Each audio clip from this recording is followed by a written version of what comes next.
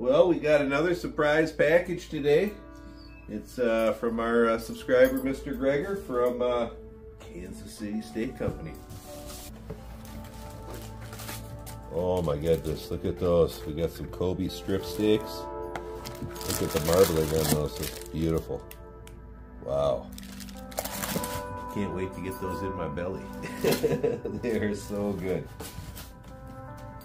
As I've said before, the Kobe steaks, where they differ from normal steaks, is they have a, because of the extra marbling in them, they have kind of a melt in your mouth effect, like bacon fat when it's kind of crispy.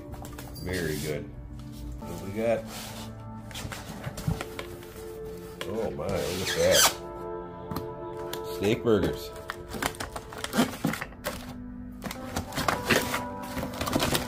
Wow, 12 of them.